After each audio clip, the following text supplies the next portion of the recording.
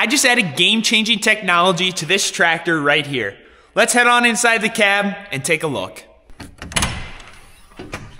From this spot in the cab, you aren't able to see all the technology yet, but those are your two first big hints. And the third hint is inside this screen once it boots up. We gotta navigate and find it. And here it is. It is a central tire inflation system that we installed on our rear axle of this 8R tractor, which will be pulling our planter for this spring. The system we installed is called a central tire inflation system, or CTIS for short.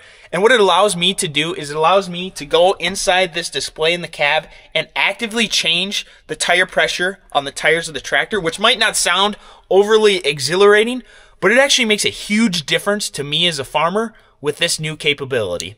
If I start the tractor up, it'll then tell me on this screen if I unlock the system, I can hit this button right here and it'll test the amount of pressure that's in these back four tires. And it's gonna test, that's what it's blinking for. And it's telling me that there's 28 pounds of pressure in these back four tires. And then if I want, I can come in here on this screen and this is my preset, this little tire with the arrow sign up. That is what my tire pressure will be fully loaded. And then here with the arrow sign down, that is what my tire pressure will be in the field. So if I wanna adjust the tire pressure from 28 down to 26, I just hit this arrow with the up, and now it is siphoning air. You can hear this little module back here is taking air out of the tires. And this is actually pretty new technology. I just learned about it about 6 months ago when we started kicking the tires on potentially putting this on our tractor.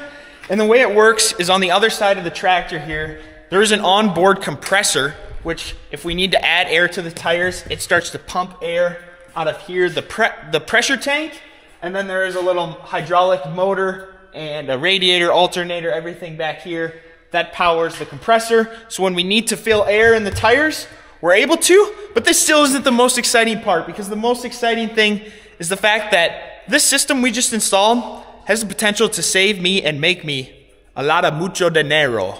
I say it has the potential to make me a lot of mucho dinero, but let's talk about why, because it might not be for the reason that you're thinking. With this tractor being the only tractor that we run the planter on my family's 2,000 acres, 1,000 acres of corn, and 1,000 acres of soybeans that we farm, that means these four tires will go over all of those 2,000 acres. And I say 2,000 acres, but that's technically not right, because those main duals on the tractor, those line up perfectly with the main frame tires here on the planter, so they don't cover the outside edge rows on the actual planter. If we take, for example, our other 8R tractor here, which doesn't have the CTIS system, but has the same duals, this tractor used to pull this planter. So these tires right here, these run in the exact same tire paths as these main frame tires. And the importance of that is because that means we have 1, 2, 3, 4, and then also on the other side of this tire, we have 5 and number 6 over there. So we have a total of 6 rows that run right next to the main duals of the tractor.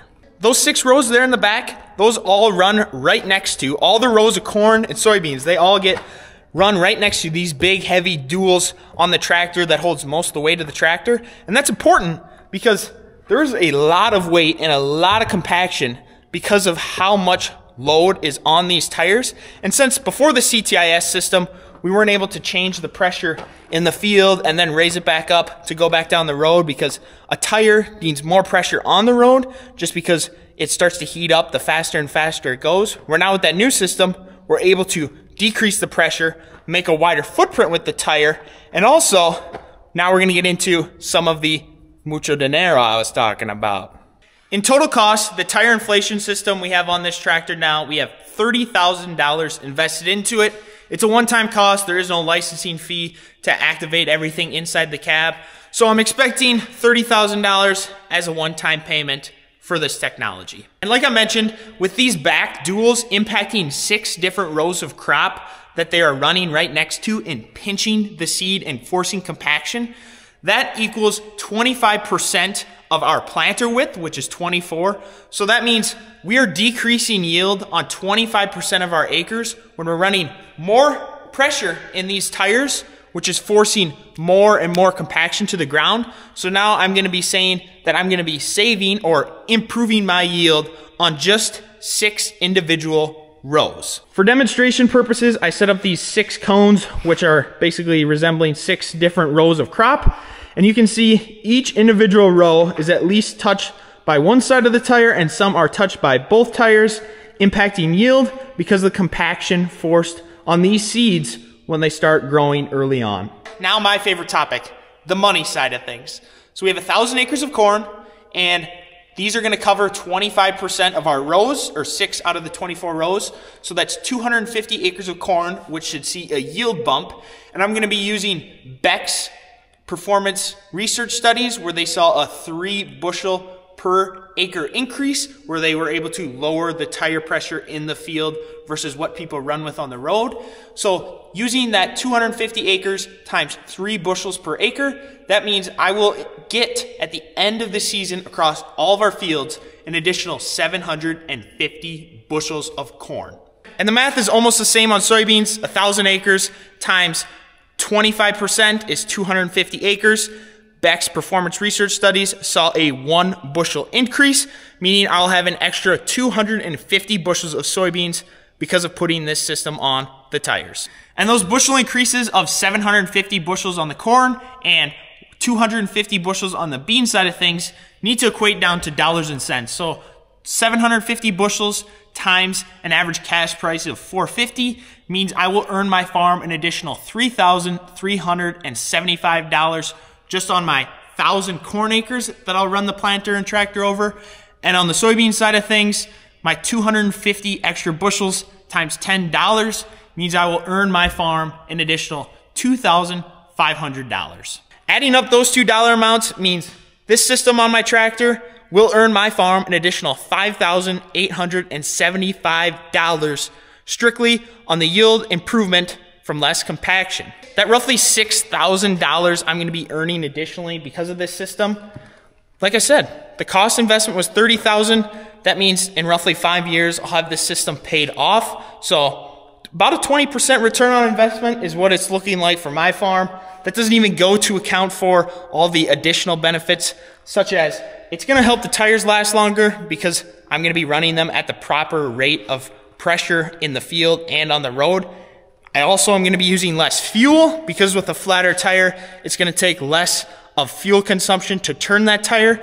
So there is a lot of other benefits aside from the yield side of things. Also going to be decreasing my compaction in the field, which is improving my soil health. So those things are kind of hard to measure. That's why I just went into what Beck's performance research studies had showed. So in about 5 years, hopefully this system will have paid for itself. And down the road, I could also add it to the planter because I already did add the hookup here in the back. A lot of people are adding these to their planters, the back 4 tires of the planter. That's an additional like $15,000. Wasn't in the cards for this year, but potentially something like that may be added. All in all though, I am really excited to run this CTIS system this spring. I plan on running some trials where I have different rates of tire pressure just to see if it makes a yield difference, if I'm able to see it all season long. If you're interested in seeing that, I'd encourage you to hit that subscribe button down below because I'll definitely be making content about that. As for now, we do have like 18 million other things that need to get installed inside this tractor, so we're gonna get to that.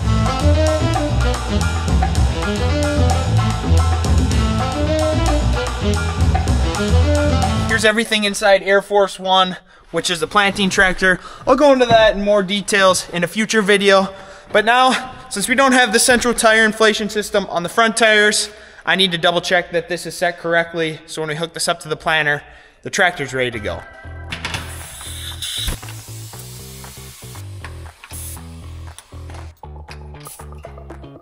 That's everything we need to get done on the 8R today. We're not gonna hook up the planter today because mom and dad still have some treating they need to get done with soybeans, and once we get the planter hooked up, we're not gonna unhook it again until the end of planting, which is hopefully the end of May and not the middle of July like it was last year when we had 13 inches of rain. So we'll hook up the planter later, but the next thing I need to get done today is here's our chisel plow. We ran this last year over all of our soybean acres for tillage, and this never got power washed off, so we're gonna pull it out, get her washed off.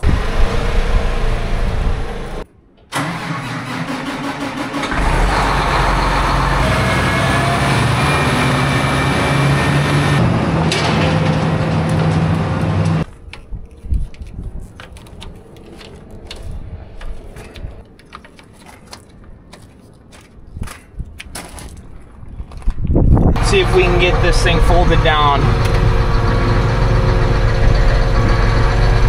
There we go. Fold her out, and then we'll start washing.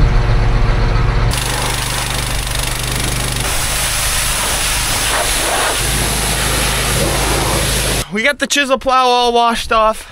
Honestly, we usually leave a couple pieces of equipment until the spring to wash off, especially the last couple years because it's been so dry in the fall. We're afraid we're gonna run out of water in the well, so that's why we left it.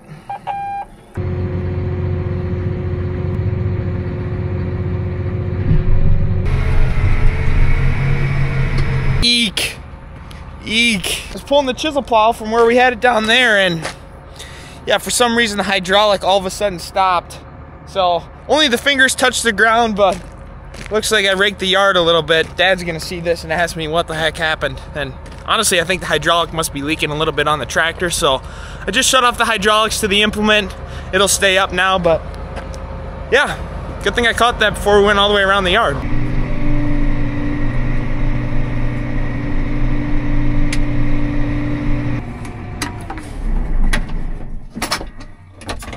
I'm glad we got the chisel plow cleaned off for today because next week is the week we're going to be changing and taking all of our winter projects that we have in the front of the shed, moving them to the back of the shed, bringing all of our summer equipment out to the front of the shed, starting to service it, more than likely get the planter out, start running through all of those things. We have a lot of things to do because in less than 30 days we'll likely be in the field, which I'm super excited about because then I can try out that new CTIS system, as well as something else new that I'm going to be putting on the planter for this year. That's all I have for today's video. Before you go, I'd ask you if you could please smash the like button for this video. It's not going to cost you anything. It's just going to help the algorithm. I'm trying to help my videos get more of a reach, so if you could, give me a like on this video. But that's it for today's video of HiTech Farmer. Thanks so much, everybody, for watching. We'll see ya in the next one.